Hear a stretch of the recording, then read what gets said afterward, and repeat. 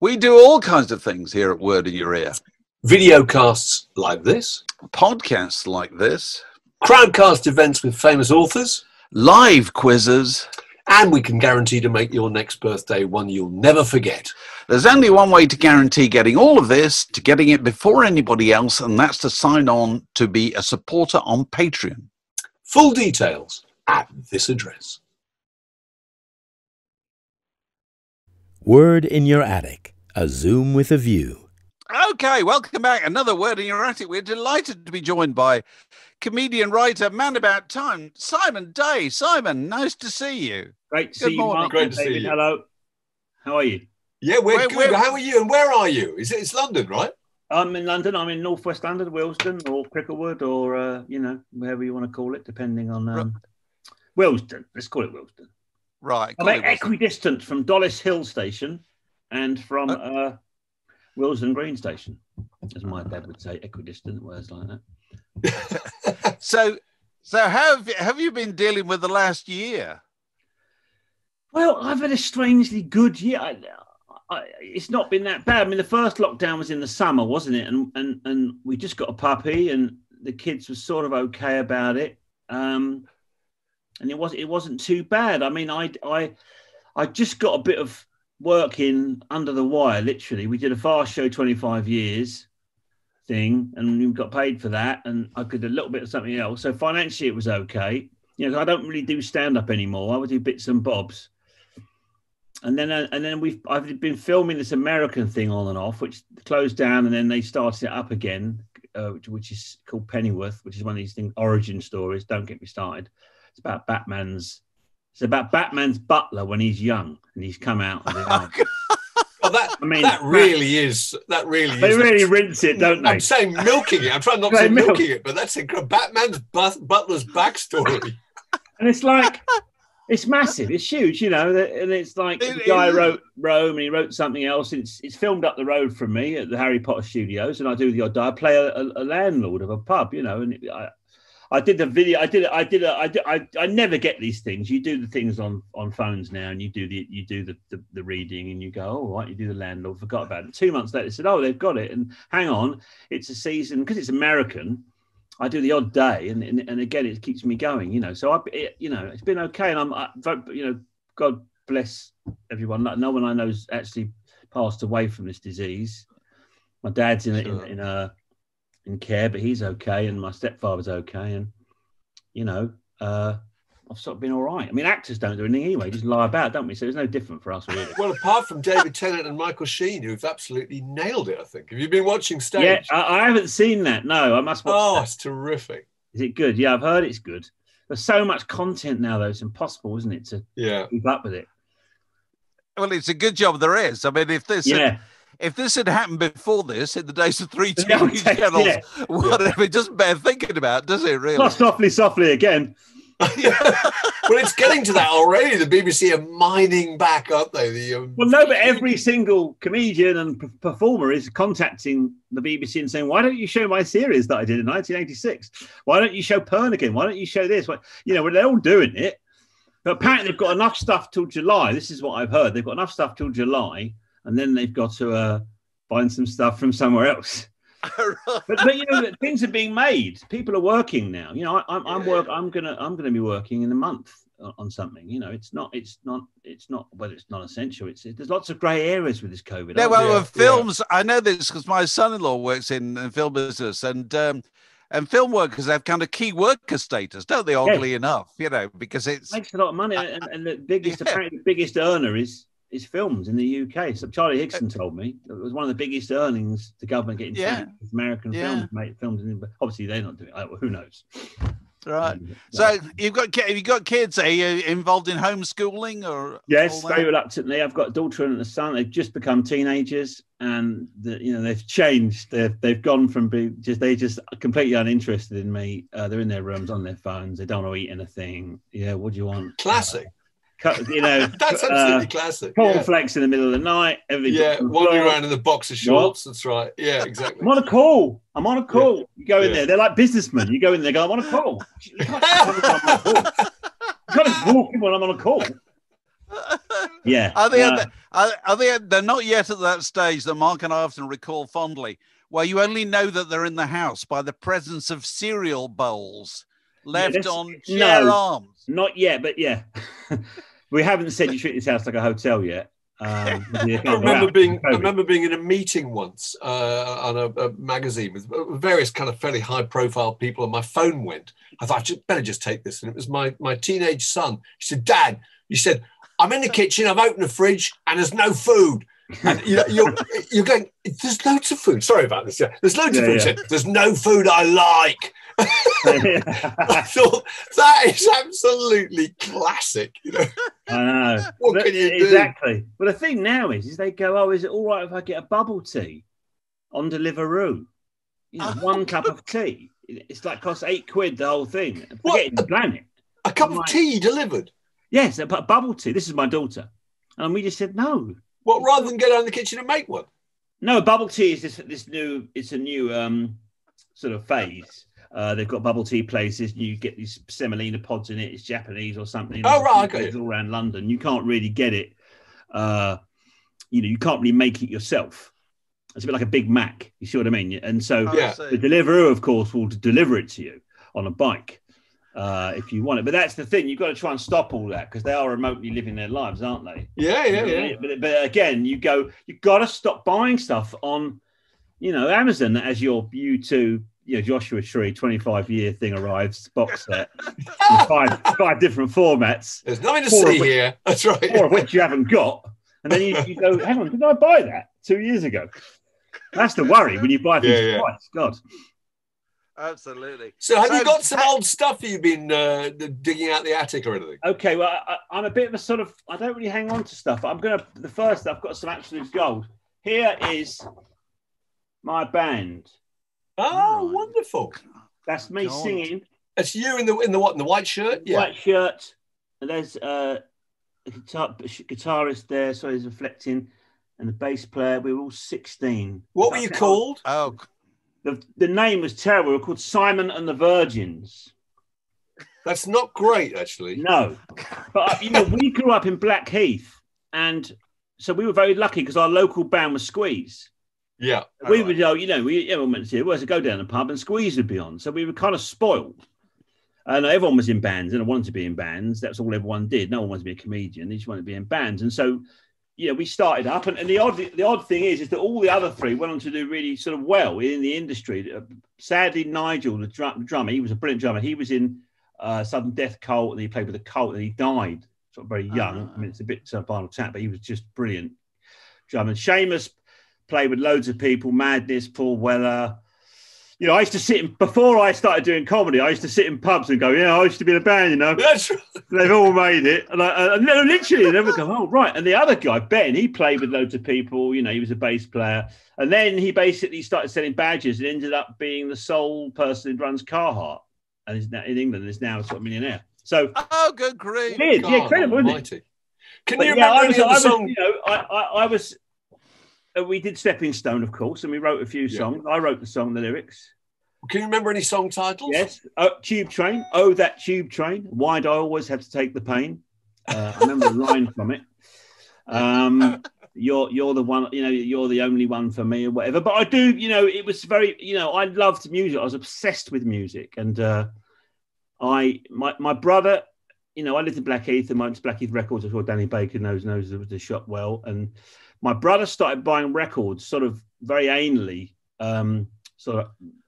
very young. He was 1 year older than me. And I would come back with a single and he'd have bought it on 4 different colour vinyls. So I just stopped buying records. He then went on to become a DJ and he DJ'd at Shoom and all the early acid house clubs, then just gave it up and said, I want and got a proper job. I love music and bands, but because he was sort of, I would always, because I didn't want to be like him. Like he loved T-Rex, so I like Slade. You don't want to be the guy that copies your brother. And I'm glad I chose Slade. I loved Slade. Can you remember the first record you bought? First single? Yes, I can. I remember that. I was, I wanted to think of a cool one, but it was Melanie, and I've got a brand. Wow. Yeah. I prefer those choices because they're real. It's when people tell me the first record they ever bought was Anarchy in the UK. I think, no, I don't believe it. Yeah, exactly. It was Captain Benny Beefheart. That's right. Yeah, exactly. Snatching the labels. They go, yeah, exactly. That's the you sort of think, what can I say? And you want to go, oh yeah, it was Captain Beefheart. But no, it was. I loved that, and I remember buying that and playing it. We had one of the old record players with a chichung, and I remember my brother buying a load of records without middles off some guy in the street, and I remember he had Dizzy and lots of rock and roll records, obviously. Right. But then my dad bought the Bang & Olufsen system, which never worked. Oh, really? Oh, my brother reminded me of this. It broke. It never worked. And every time we mentioned it, he'd go, "Be quiet." It was like really expensive. But I remember I then bought when I was 15, whatever. I went and bought. It was $4.99. I bought Physical Graffiti on cassette from Blackheath Records. I was over the moon with it, and we went down to Devon on a family holiday, and I had one of those little Philips cassette players that went with the plastic case, and play with a sort of the portables. Yeah, the little one. Battery operated. I had one of those, and the little top came off and divided into two stereo speakers. Press play. Yeah. You clicked it back, and it clicked off at the end. Yeah. And I loved that album. I just thought that was such a brilliant album. So this is without headphones, presumably, is how. Yeah, I would just sit and listen to it in Devon on a rock or in the barn, or It was just great, and I really it can't have been brilliant sound. No, the sound they were terrible. They had no bass at all. Little plastic speakers about this big, and you put them either side of you for a stereo effect. I love the idea you're on a rock or a Cashmere. Cashmere, that's right. It's a bit tinny. And I went to see bands, and of course we sort of squeeze all the time, and then and I was very lucky to see Dr. Feelgood about 4 times. That would be probably, I saw them with Mink DeVille. I was never a punk. I wanted to be a punk, but I could never fully. It's like everyone goes, "Oh, I was a punk." Well, I wasn't a punk. I didn't have the guts to do it. And I remember I went to see Johnny Rotten. No, what they call Dr. Feelgood and Eddie and the Hot Rods and Mink DeVille and the Rainbow, I think it was. And I had 15-hole Doc Martens painted pink. White skin tight white cricket trousers, a white shirt with safety pins, and a basin haircut. I'm not exaggerating. I had a basin haircut. And I went in there, and immediately this bloke named Fred Perry came up and said, "You're looking at me, mate." It was the second I walked in, but I looked like a Morris dancer who'd been shredding grapes, But you don't know when you're young how lucky you are to see. I mean, Dr. Feelgood was so odd, weren't they? They were just terrifying. But I was just stare at them and go, "What are they about?" They were just like from another world, But they were so good and so. Who was it? Was it Mick Farron in The Enemy who memorably described Dr. Feelgood as looking as though they'd come together in some particularly unsavoury part of the British Army, which I thought was absolutely terrific. I remember the white seeing suit used to get so grubby by the end of the show. But it was that their confidence to stand there and be something that they weren't really. You know what I mean? They were just a bunch of guys who formed a band, and Wilco was kind of former hippie and done the trail to India and all this, but they just transformed themselves into these creatures that just looked utterly strange and absolutely gripping on stage, weren't they? Yeah, I think because it was such an act, even though it had no props or anything like that to it, I mean, I think a big influence on Paul Weller as well, obviously. Yeah. Or did Wilco machine gun you with his guitar? Yeah, he did all that, and I remember he left just after that, and we went back to see them. And Seamus, who was in the band, he made a little badge saying, "Where's Wilco?" Because he came from a sort of arty family, but. Right. Yeah, and the Albany Empire in Deptford was our local place, and they had bands there all the time. I just used to go and see everyone. I saw Shaq, used to go to Jar Shaq, whoever was on. I go and see Missy and Roots. That was it.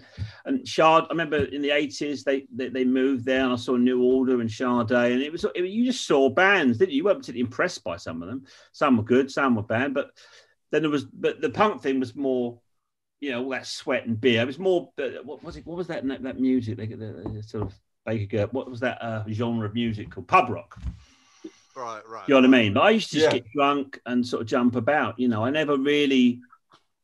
I also was one of the people that missed out. I would often just not go to things. I wanted to do a chapter in my book about all the things I didn't go to, because I kind of always, being a comedian and sort of lived in my head, but I was that sort of weird kid. So I remember once my brother said, "You come, we've got a ticket. Do you want to come and see a kid?" I said, "Who is it?" He said, "Oh, it's this was sort of when I was really, I think my parents had broken up or something. It was Jam, The Clash." And I went, "No, it's all right. I'm washing my hair." And I literally was washing my hair. So I missed out on a few gigs as well.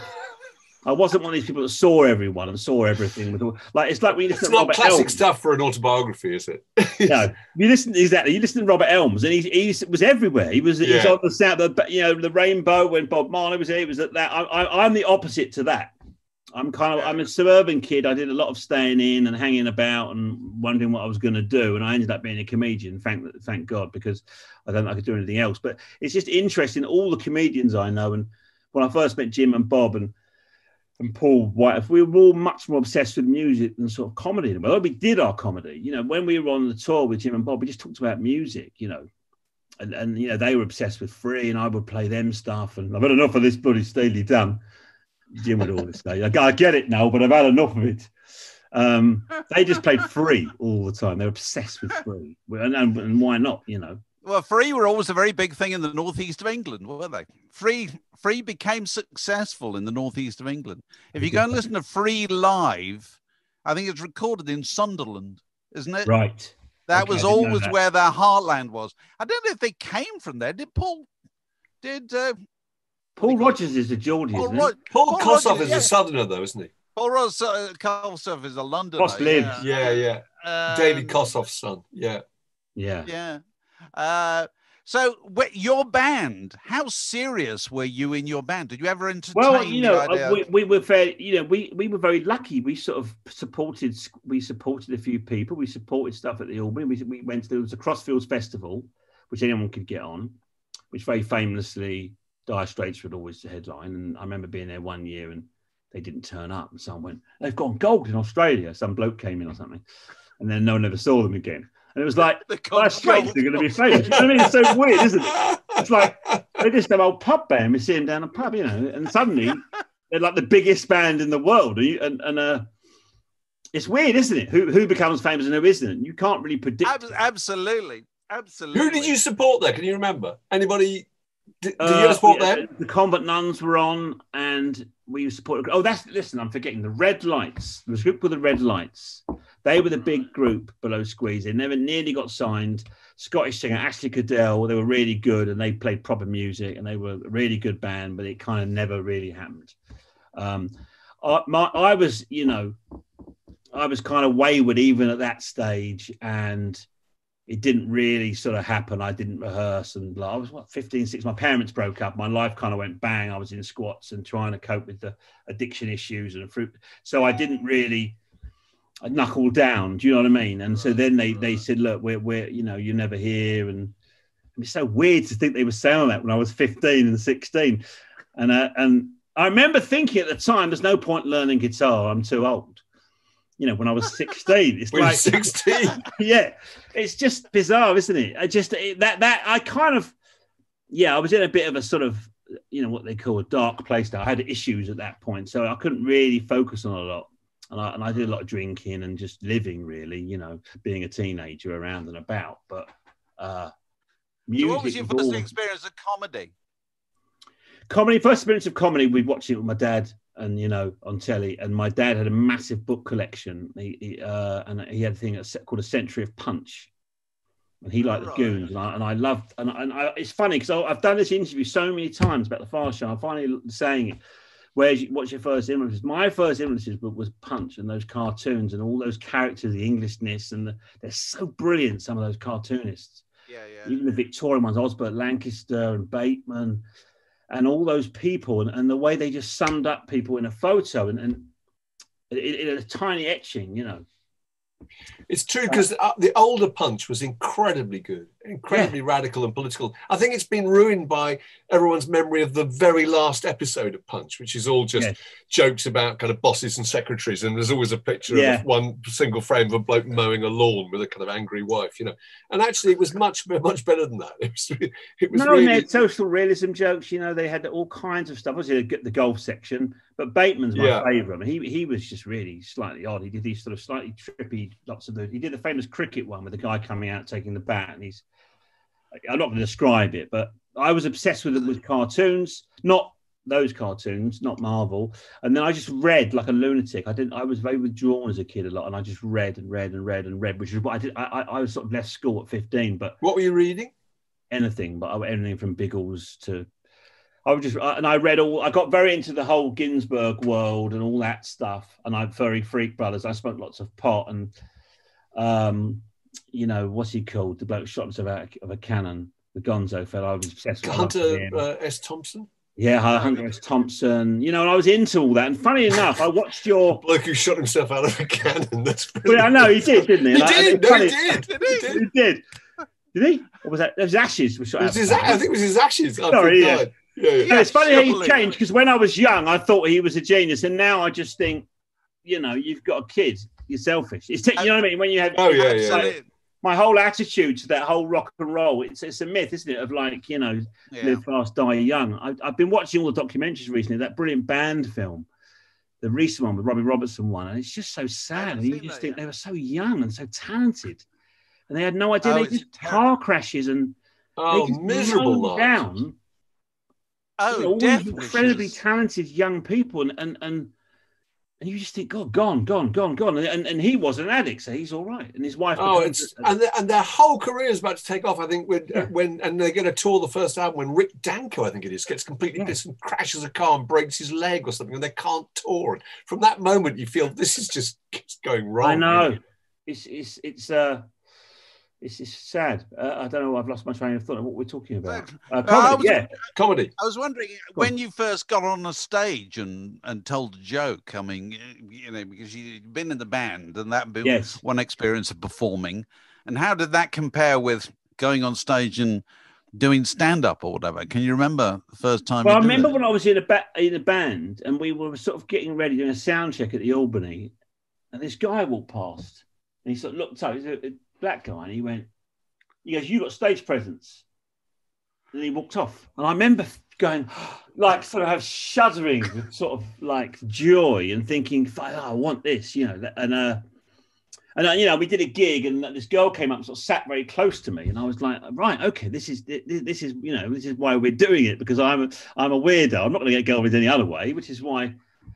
And when I did comedy, I'd been, I started very late. I was 40, and I'd just been living in a council flat and just doing and thinking what you're going to do with your life and blah blah. And then it was all very lucky, really. And when I first did the first gig, all my friends came who I'd sort of known for years, and it was very difficult. But this guy Mark Swan, basically Jim and Bob, they moved to South East London. They started writing in Jules Holland's studio, and my friend had a fireplace shop underneath, and he got to know them, and he said, "You're funny. You should write something. They do a talent night." And I was like, "Yeah." And I rang him up one night, so I'm going to come down. Well, all right. I didn't go, and then because I've got bad dyslexia and ADHD, I can't. This guy became the sort of half man, half desk, and he wrote everything down and made me rehearse it. And he was brilliant, Mark. He was so good, and he got the wigs. And he went, "No, do it again." And I did my first set. It was very different to what everything else was doing. And I did Tommy Cockles, I did America, I did Robert De Niro in Raging Bull. Going, "Hey, you've been eating my sweets," and all that. And he, instead of having a go about that, he has a go because look in the bag there. You've been eating my Milky Way and my Revels and all this. And the great punchline he wrote, "Hey, I could have been a confectioner." And it was just, and Jim and Bob were just pissing themselves. And loads of people were laughing their heads off. Some people were silent. And they just went, "You're smart, you can come and tour with us." And that's literally what happened. And I did a few gigs and went on tour with them in 1991. So everyone stood up, Second Summer Love, and I'd come on in the middle, and after they realised I wasn't them, they might start booing. But after I did sort of 15 dates of drunk students trying stuff, I wasn't really scared of anything, and they were really helpful to them. But they don't get it; it goes over their heads. Keep on doing it. Don't they were so helpful to me. And I think people forget that about them. With Matt Lucas, and they're very good at that stuff. And then Paul and Charlie helped me a lot as well.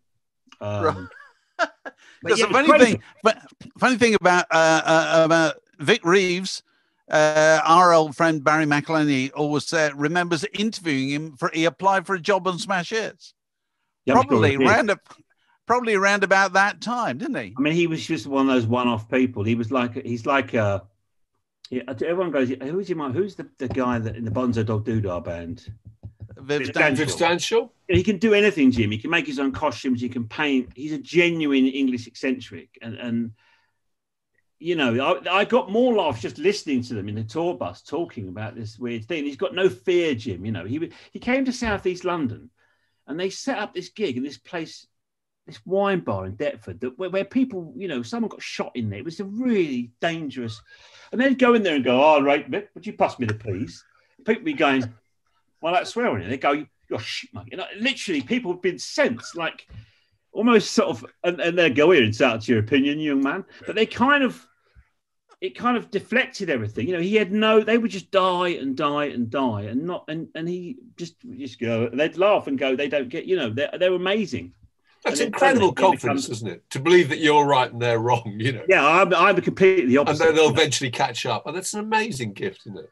Yeah, I'm the opposite. I'm like, yeah, you're right, I'll go. So yeah, but yeah, and it was just incredible. So you're on tour with them, and we went to Sheffield, and the Human League came, and all the bands were coming to see us. Famously, he went to see Morrissey, didn't he? And he came back and said, "Oh, I got really well with him," and all that. And then Morrissey wrote in the horrible thing the enemy's saying, Vic Reeves is the sort of person that if he stops speaking, he believes the world will turn to a bowl of dust, and said all these horrible things about him. But he didn't care again, you know. He said, "Should we go around and see the fella from Prefab Sprub? Come on," because we were up near him and all that. And then we were going to go round to his house off the tour bus, you know, and suddenly we got a big list of things, you know, you can't come, you must do this, only one can come. Paddy McAloon. I mean, there's another genius for you. Talking about greatest ever. He now looks like Leonardo da Vinci, doesn't he? He looks fantastic. Have you seen pictures of him recently? Incredible. Is he deaf now? Completely deaf or something? He's lost. Yeah, he had a hearing problem and produced an amazing record. Talking about record. Yeah, it was. Yeah, orchestral. Yeah. Mega hot. His songs. I mean, how and the sonically, the way they sound and everything about. I go back and listen to them the other day, and you think you don't at the time. You go, "Oh, it's not a bad record." You're spoiled, aren't you? And they were just brilliant. I mean, Bob was obsessed with that. Do you find during this time that because you probably stopped getting new things, that you started appreciating the things you've got, and so have you gone back and listened to any old records that you hadn't listened to? I like to try and listen to new stuff, because if you stop, you don't hear, if you don't go out, you don't hear new music. You know, that was my thing. But you know, my kids, I used to listen to a couple of sort of garagey radio stations for the kids when they're young, you know. But I listen to a lot of the same stuff, really. I try and listen to different things, you know, but I listen to a lot of the same stuff. I'm sort of going through the Joni Mitchell phase at the moment. I'm sort of obsessed with her. And in fact, I did a classic thing. I ordered, she's just done a big new CD thing, you know, the early years. So I ordered it and it didn't come. And I'm sort of emailing them. And they said, "Yeah, it's not been printed yet." Anyway, it came, and I don't like that early stuff. I don't like all that. What I love is I can't pronounce it. Is it Hejira? Hejira. Yeah. And that's my favorite album. Those two. Right. And right. The Hissing of Summer Lawns. I just think they're perfection. And you must have gone through a major prog stage at some point, because Brian Pern, which we can't ask you about, because it's so funny, I was always a Peter Gabriel fan. Yeah. His solo stuff. I never liked Genesis. I never liked Land Lies Down on Broadway and all that. I never got into it. I didn't like all the keyboards and stuff like that. Odd enough, I like the sort of, I don't like to say I like the Phil Collins stuff, but I like some of it. You know, I like, but I was never really into prog that much. I mean, obviously my brother had that Focus album. We used to listen to that. But I was just obsessed with music and read a lot of music. And I've read a lot of music journalism. I've read a hell of a lot of music biographies. You know, But why did you think it had such comic potential, that whole era? Because it's incredibly funny. Well, Reese came up with it because Reese said to me, "Listen," because we both like Peter Gabriel. He likes Genesis, I like Peter Gabriel. And he said, "Oh, you've got to see Peter Gabriel. He's been doing these things, these little films, you know, to promote stuff." And he's so awkward in English, and he's on these films going, "Hello, I'm here," and there's all scaffolding in the background, and sort of 25 different sort of men, doing things. He goes, "I'm here in Cologne, where we're doing a few shows." He just comes over, so he's so not fluent. Do you know what I mean? Yeah. And we should. Why don't you can do him? And I do it. Because I used to do an impression of him. And he said, "Why don't we ever go at it? And make it like." It's the opposite of Keith Richards, because everyone on telly, rockers are Keith Richards. They don't take drugs. They're sort of very English, very intelligent, and sort of but passionate. Shy and retiring as well. Shy and retiring. Yeah, we just took it from there. It was Reese's idea, really. He drove it, but it was great to do. It didn't really get seen by a lot of people.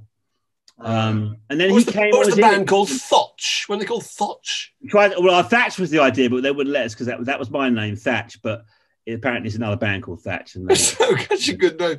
The attention to detail was brilliant. There was a Simon Callow character, I think, called Bennett St. John, which is also a very prog rock name. It's really good. No, I mean, I just love music. I know, and I read The Enemy obsessively, and not read The Enemy, to the point where it's a bit dangerous, isn't it? Because you get to the point. I remember suddenly hearing Mick Hucknall say, "Your paper's full of guilt. You hate people doing well for themselves." And you realise actually there's no black music in it. Luckily, my brother was a DJ, and he was playing me all this other stuff, and I was going to the Albany and listening to music. It's that whole sort of Enemy world is very sort of enclosed, isn't it? But and then you got the Melody Maker world with sort of Eric Clapton, the best guitarist in the world, sort of winning it every year, and the best drummer. I remember all the lists. Who was the best drummer in the world? It was just so strange. Yeah, and so I used to just. Well, it was always just the drummer who was in the most popular band, wasn't it? They weren't necessarily the best drummer. Of course. Lester Bangs. I've got his stuff. I read him. I just like reading. Really, I'm a bit of a sort of more of a reader than I am someone who takes part, that I get it from my dad. So that's what saved me with the comedy when I came to do comedy, and the writing was that I'd read so much, I had a good vocabulary. But the actual, you know what I mean? And well, I think a lot of my characters are either sort of, there's a bit of my dad in Tommy Cockles, and then the others were just people like me. But I think what the one thing out of the life of someone who doesn't fit in, who used to drink a lot and just go to pubs and do odd jobs, is you're constantly watching and looking at things, like a lot of lead singers, they go, "I couldn't have done anything else," and I was always been fascinated by people, and I always found working class, to use that trait, people more interesting than middle class people. I found the whole middle class thing. So I would go to, my mates would all be going there. I would just go to a pub and I'd be ending up with some weird bloke talking to him. I think that's what the strength of the Far Show is that it's the detail of the characters. You know what I mean? I was watching one of your clips yesterday. The guy in the pub who comes up and tells you how to work the fruit machine. Yeah. And that is so recognizable. But then I realized I've never seen anybody actually do that ever. But somehow it's utterly plausible that a guy like that would be in a pub. Fruit machine.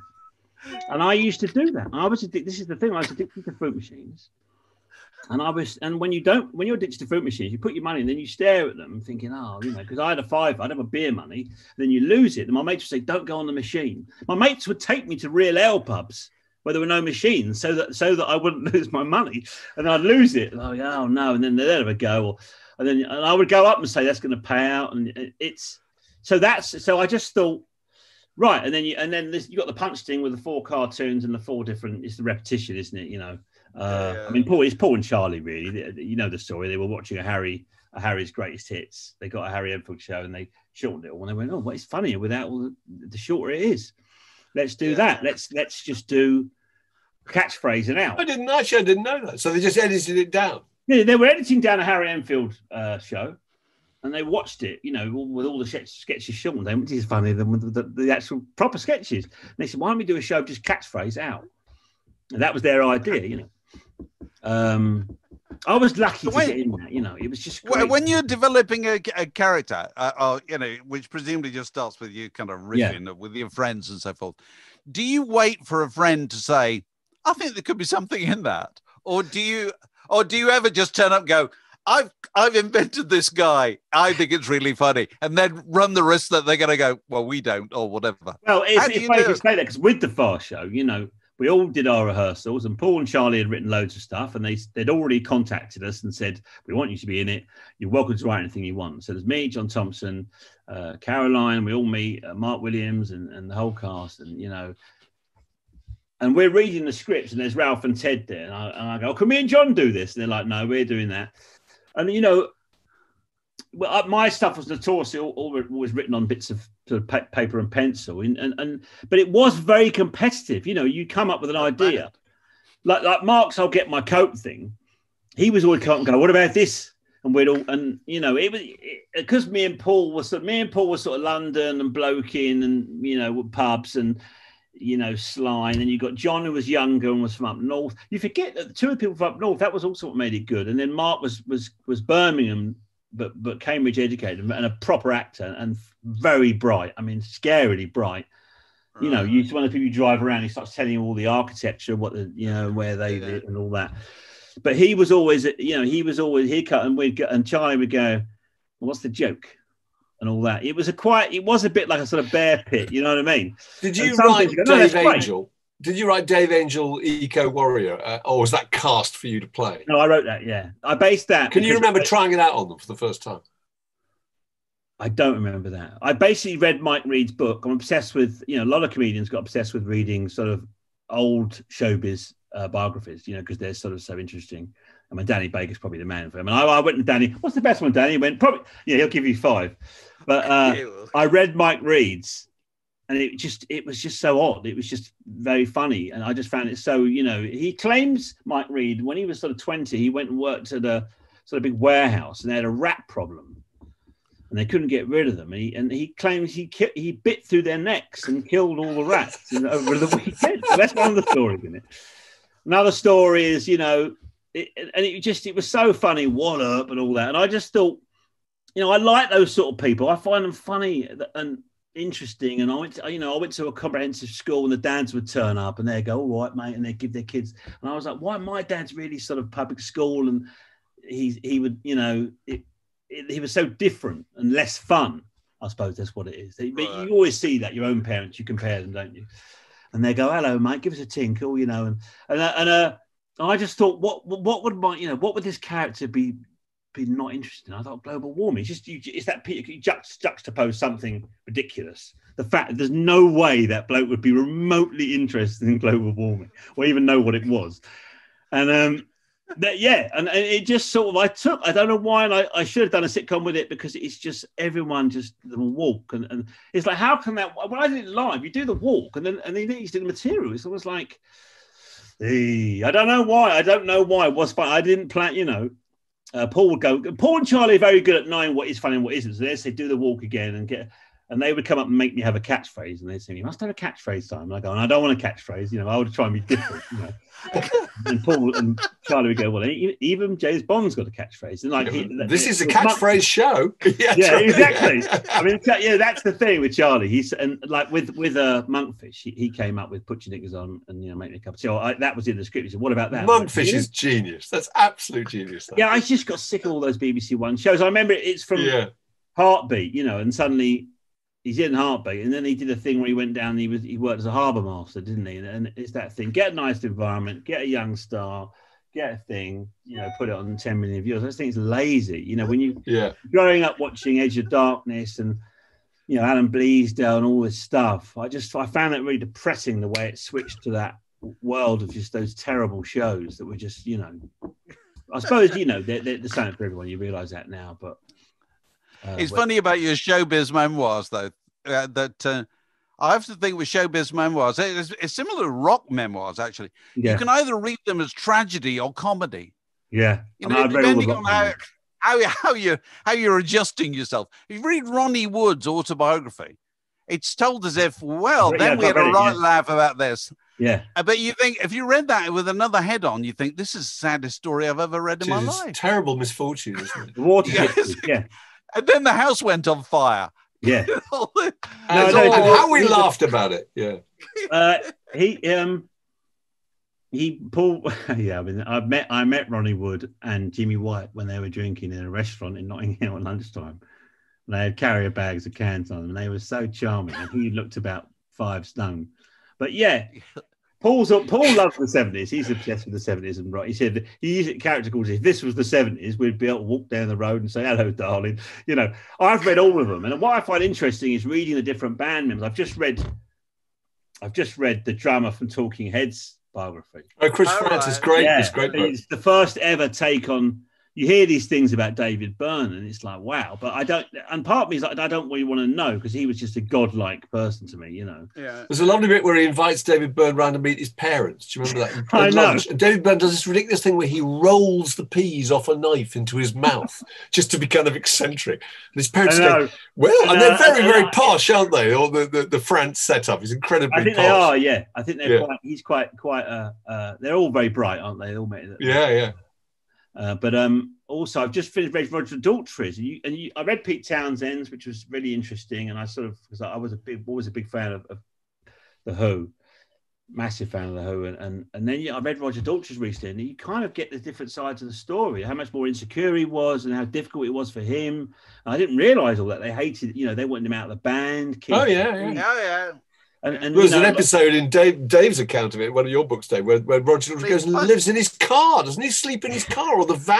Well, his wife has chucked him out or something like that, and I think he's even working for his wife's father or something. It's really complicated. And he lived in a van. He lived in the van while waiting to be chucked out of the group. Yeah. But then they let him back in, and this is just before kind of the breakthrough. I know, 65 or whatever. It's extraordinary. Yeah. Quadrophenia. I was listening to Quadrophenia the other day, sonically on a CD. I mean, that's an incredible album, really. I mean, they had higher pretensions, didn't they? They all went from R&B and blues, and then they started playing with classical, stuff, didn't they? John Lord's classical, whatever. So I'm rambling. Sounds John. No, it probably didn't sound quite as good on your little Philips portable. No, it didn't sound so good on that. I haven't bought another cassette either. I think my brother said I don't think I bought any more cassettes. No. But, I obviously just music. I suppose I wanted to be in a band, but then I found them also ridiculous. Then you sort of listen to Led Zeppelin now. You listen to the lyrics. I mean, lyrically, Led Zeppelin. What? I mean, how do they get away with it? Oh, absolutely! Oh, it's astonishing. It's astonishing. Yeah, songs like Jamaica. I mean, it's ridiculous, isn't it, when you think about it now?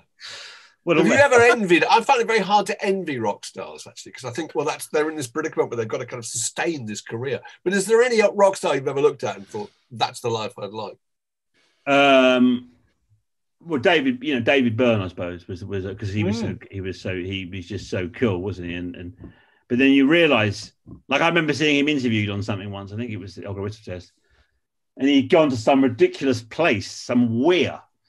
Probably somewhere in the middle of America with all this weird modernist architecture. You couldn't hear a thing. You'd obviously gone, no, we're going to go here. It takes, you've got to work hard at it. You know what I mean? To be odd, haven't you? And to be. Yes, that's a very good point. You've got to make a real effort to be eccentric or being too normal. Right. I mean, the records are just, Remain in Light and oh God, I forgot the name of it. And Fear of Music for me. Those two records, the way they sound, everything about them. Are just incredible. Do you know what I mean? To me personally, because I don't particularly the way they fuse everything. I mean, Remain in Light is obviously everyone's favourite band. A lot of comedians like Talking Heads because they're sort of clever, aren't they? Comedians. Yeah. But have you got any more stuff there to show us? You know what? I just don't. I've got. What have I got? Okay, don't worry. No, plug your book. Have you got your book there? I've got my book. Yes. When did your book come out? My book came out. It came out about 5-6 years ago because I can remember you at the Larne Festival reading an extract from it. It was very, very funny. No, it came out long before that. It came out in. I'll tell you, it was a long time ago. It was 2011. No, that's right. No, it was 10 they gave me a bit of an advance. It was just the whole publishing industry was falling apart. I think you got there. They were going to get a Russell Brand sort of type book, and they could have, but it was just the guy Simon Schuster goes, oh, I turned down this and I turned down him and I turned down him, but I really like you and blah blah, And I had all the stories there, and it's now sort of 738 quid on Amazon or something. You know, they only makes print so many, don't they? Right. And so it's like, but it's really good word of mouth. People who read it love it. It's. I mean, I have sort of made light. It's a bit like Ronnie Wood. I made light over certain situations where you could go bloody hell. Chris Tarrant went to me, read your book, most depressing thing I've read in my life. He goes, I couldn't write one. I upset too many people, and he walked off. And I wish I loved, but other people just think it's the most funniest book they've ever read. They just think it's very funny, you know. But it's I kind of wanted to write. What does it take to make a comedian? Because you get all these comedians' books, they go, it's all great, it's lovely and brilliant. It's not. You know, comedy is a weird world. It's very competitive. If you haven't got sort of issues with your parents, you know, all those American comedians on 98% of American comedians set in our lives, you read them up, they were army kids, always. They always say, I was an army brat, because, you know, they're moving around, they can't make friends, they're weird, they want to try and impress people, or they develop their own. I just wanted to show what it's like, how much sort of... It's so true, because happy environments don't seem to produce great comedy, do they, in later life? Exactly. Why would you want to go on a stage and say, love me? You know, why? You know, and I often think, I want to, you know, people go, God, must be amazing. I go, no, I'd rather be one of those people that, you know, I sort of admire those. It's a bit like the bit in Magnificent Seven when the kid goes, you know, to Charles Bronson, I want to be like you. He goes, no, being a man is having a family. You know, I always see those people, and they've got a nice house. They earn sort of 30 grand a year. They have one bottle of beer. And they go, no, I don't need that. I don't need this. And I'm one of those, you know what I mean? It's about, I don't know. It's that whole thing of, I think for a while I believed in the whole, you know, all my heroes, they all, you know, were Hancock, the ones that died, Peter Cook and all that. And again, it's tragic, all that. It's just, you know, they were all, didn't have rehab, did they? And I think it's crazy how, you know, the best ones all seem to sort of just die off. Not all of them, but yeah, I believe that I believed, oh, you know, if you make people laugh, you have to be sort of sad yourself. I don't know, but it's not strictly true. It's like saying, oh, David Bowie's records were all best when he's on drugs. It's not true, is it? You know, you know, art is art, and if you're clean and sober, you're probably going to make a better job of it. Yeah, you know, I was sort of found out, was like, you sort of find out Wayne Coyne doesn't take drugs, and you go, really? Do you know what I mean? But in fact, that's why they're so productive and they're such a good band. Do you know what I mean? It's like, you read about all these 70s bands, you read the books, and you think, how the hell, the gigs must have been terrible. And they're all off their nuts on different things. They can't even in time. There's like 100,000 people in some stadium in Detroit. People go, oh, that wasn't very good. Do you know what I mean? It's like, I don't know, I'm drifting. I've gone off piste, but what was the question?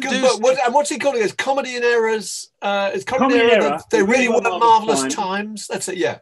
Comedy, they really were marvelous times. I mean, maybe they're going to have to do a reprint. Oh, look, it's the wrong way around. But it is, you know, it's.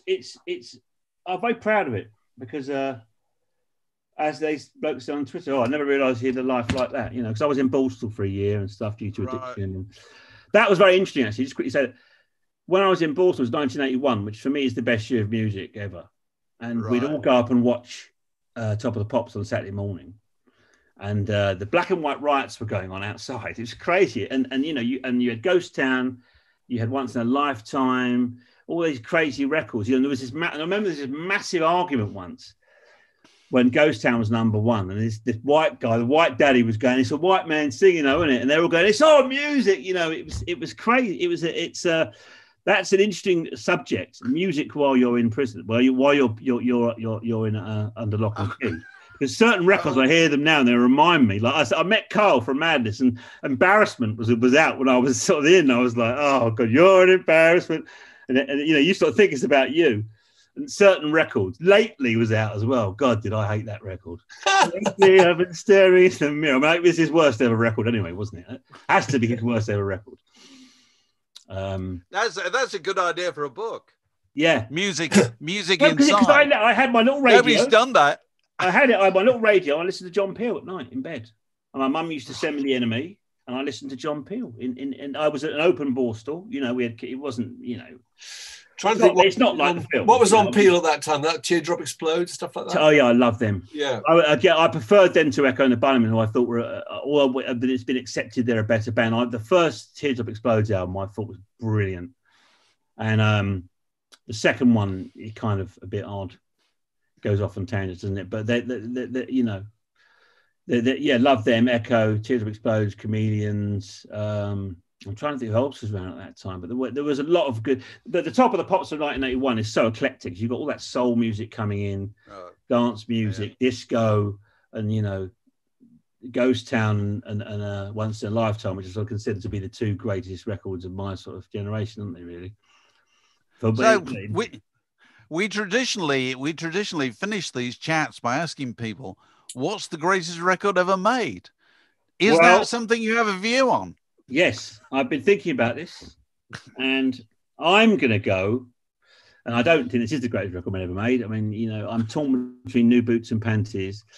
Obviously, the Beatles were the greatest record ever made in terms of, how far thinking they were and how they changed everything. Blah, blah. My personal favourite is Asia by Steely Dan. All right.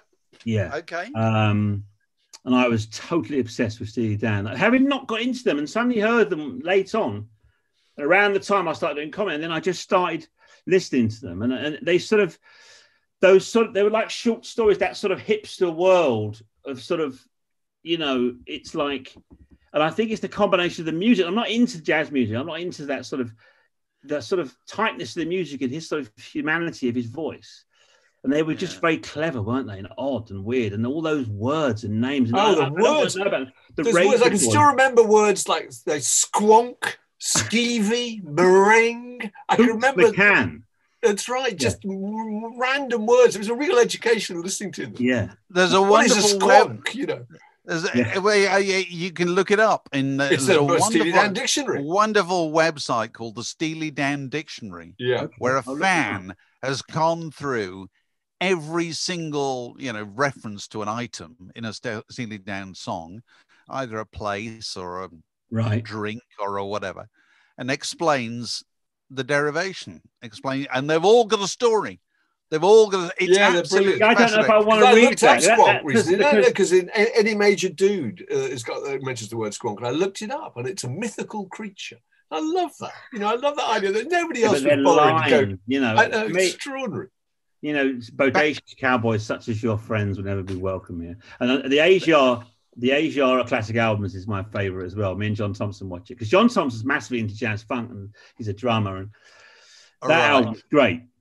They have all these session musicians, and they're all and they obviously didn't enjoy a lot of it. And then one guy just goes, "Oh yeah, different world. No fart." The great thing, no fart jokes. You know what I mean? In the studio, it's like, and I don't know how could they afford to do it and then throw it all away. I mean, I've read it all up about how this, Gaucho, and they lost. Well, they sold so many records when they came out. I suppose in those days it was it was big sales. Yeah. So what are you? So you're back. You're making this series where you play the pub landlord. No, I finished that. I'm about to start filming a BBC One sitcom called. Oh, I'm allowed to say. No, I can't say that. Don't worry. When's the pub landlord thing out? It's already out. It's called Pennyworth, and you've got to pay. It's coming out. It's coming out now. Yeah. There's 2 seasons, and you've got to buy some channel to buy it. Epics. Yeah. It's quite. I have to say, my son liked it. He doesn't like anything. It's it's from a comic, so they can basically put anything in it. It's got Queen in it. It's really bizarre. It was fantastic to film it and be on those I've never done any of that big time American filming where they have not only a canteen but a wagon where you can get any coffee and any kind of, sort of juice at the same time. We did film some in COVID times though that wasn't as much fun. We had to do an hour and a half. We had an hour and a half Zoom call, which we all had to go on with Warner's Brothers America with all these vice presidents, and they're all attractive women. There's loads of them, because it's film, right? And they would just start telling us all off and saying, we find in America that 60% of people that go into restaurants catch COVID, and like trying to basically saying, don't, because basically we got into, I just said this, but he's saying, oh, here are the rules for filming Pennyworth. And you got to isolate. And I rang my mate and I went, this is a bit strong, isn't it? And he said, no. He said, because someone gave it to so-and-so and they had to shut down Batman, and it's like to them, we all know it's all run by money now. It's so much It's all insurance, isn't it? Yeah. The insurers will only pay up or, cover them if they say we're going to get all the actors on a Zoom call and we're going to lecture them. Yeah. That'll probably be, it will be part of the stipulations behind this. God, I don't know how that. Yeah. I mean, yeah. Oh, it's great, and I'm lucky to do this job. I'm lucky to still be here and still be working. And I know, I was funny enough. One of our things we watched over was Live Aid, because Reese just gets everything for full transmission, which you did. You both did, or you did, didn't you? Yeah, no, we both did. Yeah, yeah. Both did. I remember it. Dave did the bit with Bob Geldof, the swearing moment. Yeah. I remember the bit I remember was Andrew Ridgely and Billy Connolly, and Billy Connolly's going and pointing and all that, and Andrew Ridgely just stone faced him out. But yeah, I watched that. I watched the Live Aid with a load of jazz fusion people who were really embarrassed by it. And me and my mate were like, "You're joking, aren't you?" We loved all of it, not all of it, but some people were incredible. Some of the talent on there, but obviously Queen, Jesus. Yeah. Well, Fred, that was unbelievable. I'm not a Queen fan, but Reese is obsessed with Queen. You should get Reese on; he'd be good.